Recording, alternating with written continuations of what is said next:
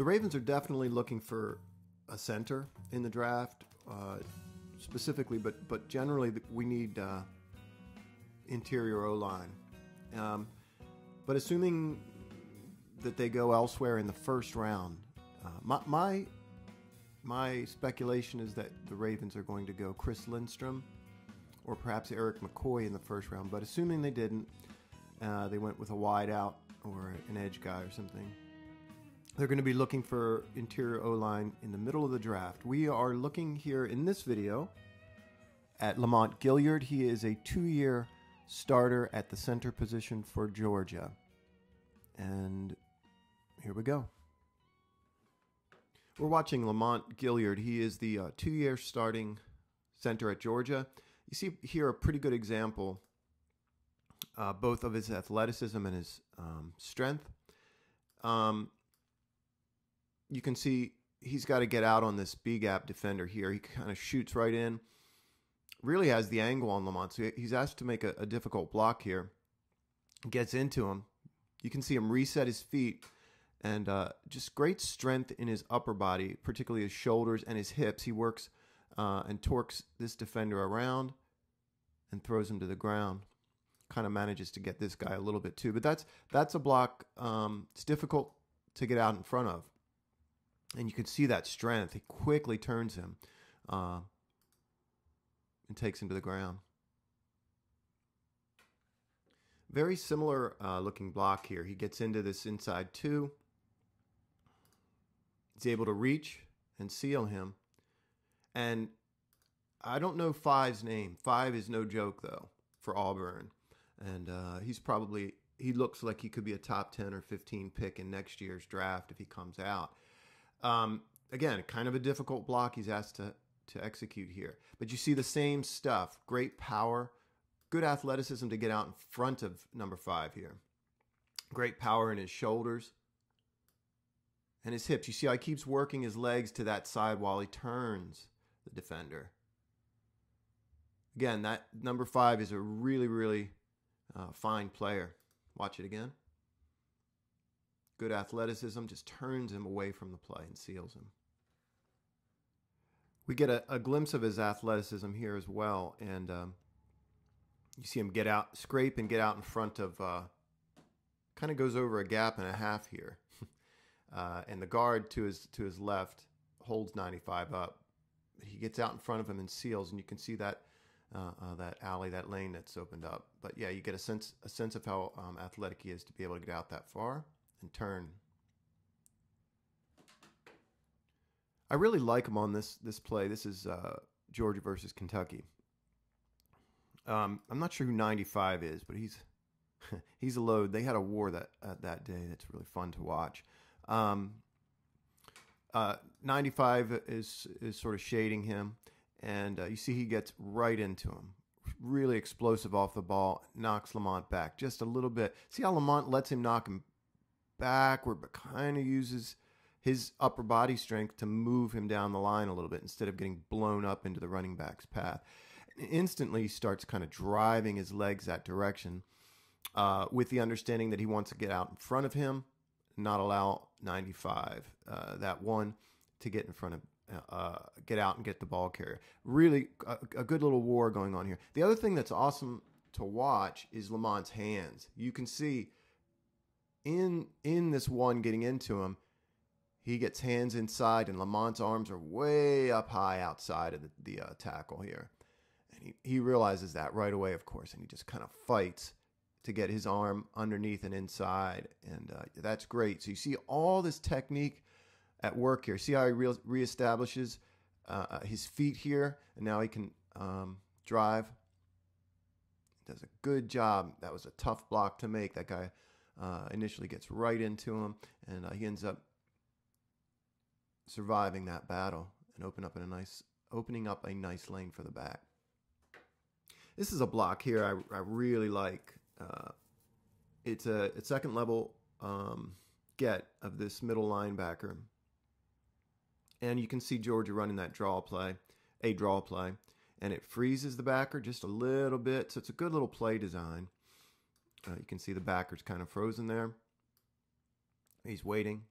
Once he sees the give, he's downhill really in a flash. So back to Lamont. He kind of sells this draw a little bit. Gets a little piece of the guard here, protects that gap. And then he's after it. You can see the backer's got an angle, and the backer does a nice job just getting into him. You can see he kind of wins that initial contact there, that lower leverage. And you can see it almost knocks Lamont Gaillard off his feet. But here again, we see this tremendous upper, or the shoulders and the hips kind of working in tandem to turn this guy just basically off of one leg here. Now, a lot of guards and centers getting on this second level are content with just getting on the second level, you know, and that's their job. They're okay with just getting into the guy enough that the back might slide by. He is not. You know, you can see an example again of this strength. He makes sure that that defender is not getting back in the play. Absolutely turns him and seals him from the play. You get a sense of him moving in space here. How athletic he is as Georgia sets up this screenplay. You know, he sells that and then gets out in front. He whiffs a little bit on the linebacker. The linebacker, he kind of overruns that in a sense, and the linebacker gets inside of him, but doesn't give up on him, which is kind of neat to see. You see him turn, get into the side of this guy, and makes a 2-for-1 block there. Pretty fortuitous, you know, how that linebacker he ends up hitting runs into another defender, but he gets both of them. You can see his strength there, kind of reaches out, shoves him. Nice block. One thing I see a few times, and I'll show you another play that does this. He sometimes has less awareness about linebackers blitzing. You can see here, turns his back and completely misses, gets his quarterback hit there. That linebacker comes right up his gap, and he's in combination with the guard. That's his job, to feel that and see that. And I'm not sure if he's making the calls, but he should see that, identify that linebacker there. And like I said, I've seen it a few times on tape. This is the same game. They're playing Texas, and you see the exact same thing. This time to the other side, where he does not account for a blitzing linebacker, and he turns and plays in combination with his guard here. And ultimately, he gets a scrape, but you can see him calling the play or the protection. He and the tackle discussing the fact that they have an outside rusher here. And to me, this is where the back has got to step up, and they've have to handle the interior stuff. And Gaillard's got to see this linebacker here. He's so close to the line of scrimmage, and to me that says he's really preoccupied. And I'm guessing he makes a lot of the protection calls. You can see him identifying that weakness on that side or that overload in terms of what they have to protect. But it's right in front of him, and he doesn't see it. You can see, even while he's calling the protection, that linebacker's coming. And he just doesn't even turn or doesn't appear to have an idea about him coming right up the middle. So Texas brings a good scheme there, but there's no accounting again for that pressure up the middle. This is from the Georgia-Alabama title game from a year ago. He gets beat up pretty well in the first quarter here.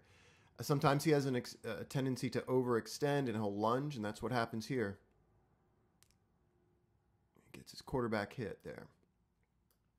You do see that on tape on occasion. Like I said, this was a particularly bad quarter for him. First quarter versus Alabama.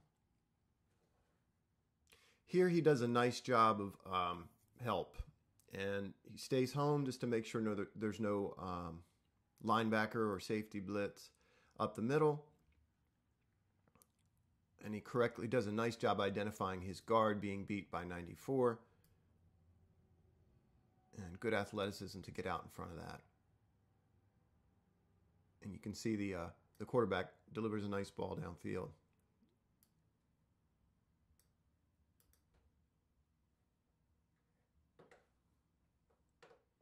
It's a nice look at him in pass protection against a good quality defender.